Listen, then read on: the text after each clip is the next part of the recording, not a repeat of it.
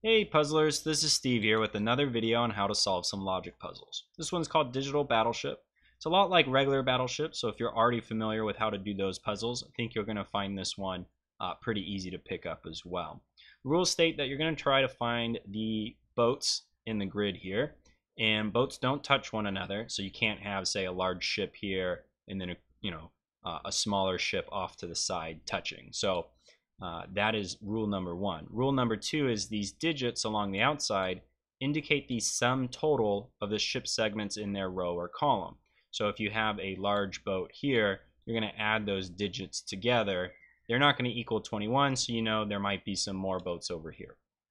So that's it for the rules. I pulled this puzzle from my recently published book on Amazon. I'll post a link in the description below. Would love it if you guys would check it out. I had a lot of fun making the puzzles. Hopefully you guys will have a lot of fun solving them.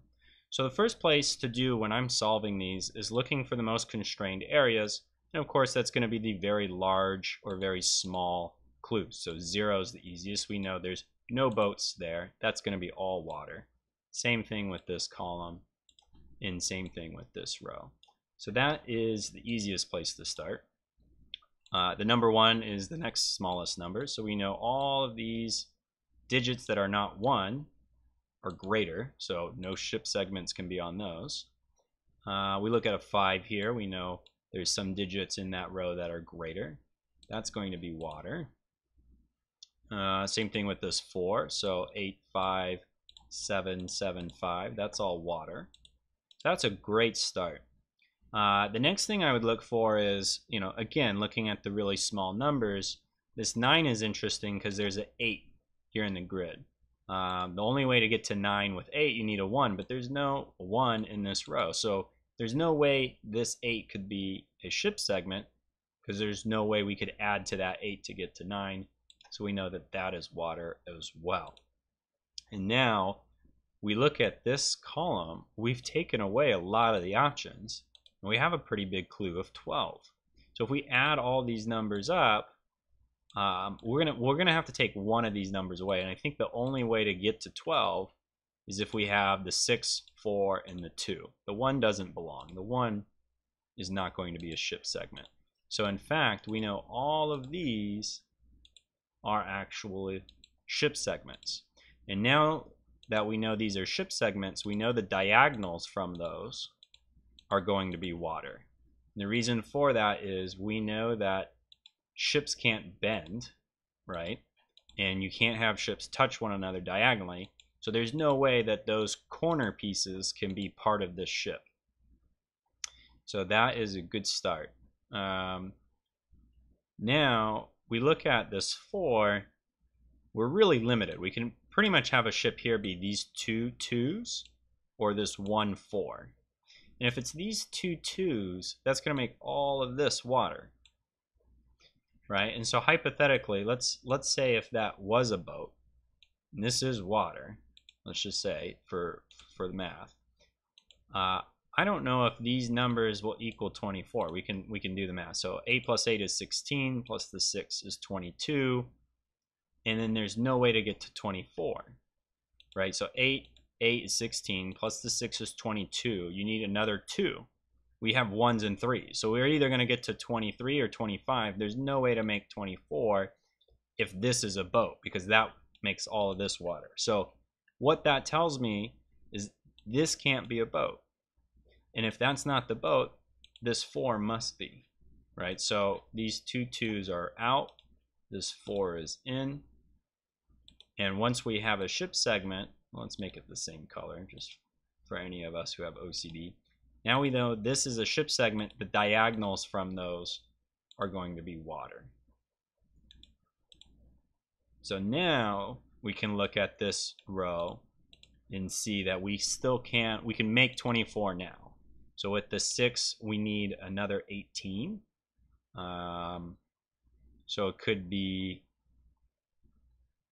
right, this is 7, 11, plus the 6, 17. That's not going to work. 8 plus 8 is 16, plus the 6 is 22. No way to make 24 with that. 6 plus 4 is 10. Plus 18, 21, 24. So that is the only way to make 24 in that row. And so we know that that is the large ship, that is the small ship. These two cannot be ship segments then. All right, so now we know that this one means that's part of a boat. Right, now that we know that that's a boat, the diagonal is water. And that is a great start. This 15, we have 8, we need 7 more. Well, that's a 7. This 2 doesn't work. So we know the 2's out, the 7's in. And now that we know that this is part of a boat, the diagonal here, this 4, is out. Right? And now, if we think about this 5, there's no way to make 5. What? I almost counted this 3 out, but you could have the 3 with the 2 1s. So almost made a mistake there. So 7 plus 4 is 11. We need 5 more in this row. So this 6 is out. That's too high of a number. So to get to 5, it could be this 1, 5. Could be the 3 and the 2, or this 3 and the 2, that 3 and the 2. So okay. So the 6 is out. That's all we can conclude in that row.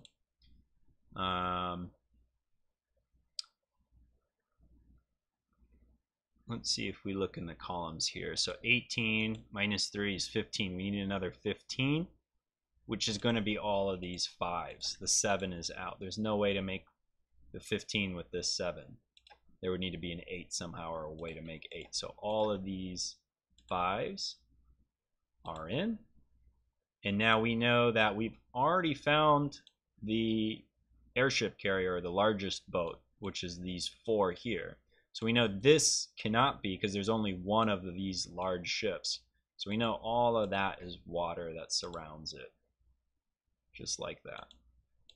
And now 5 plus 7 is 12, plus 4 is 16. So in fact, that whole row is actually now water. We know this 3 is out. Now we need to make a 5. We can't do it with the 3. So it's either going to be 2 submarines, the 4 and the 1, or it's going to be just this 1 5. But we don't know quite yet how to do that. This 9, we have a 5, so we need 4 more.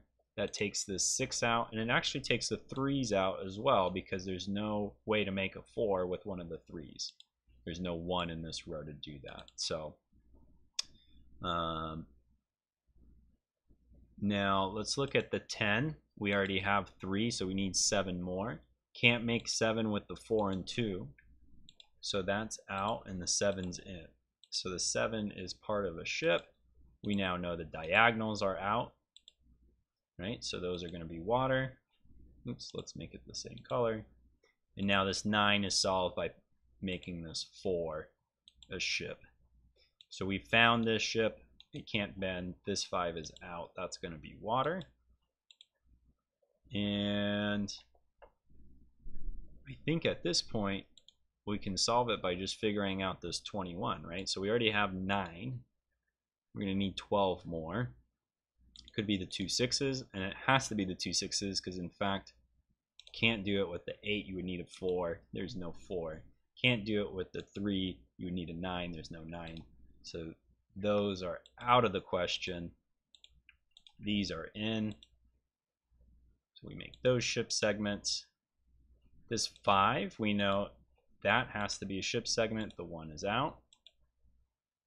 And now if we just track all the boats that we found, we need 4 submarines. We have too many right now. 1, 2, 3, 4, 5, 6, 7. So one of these is going to be a larger boat.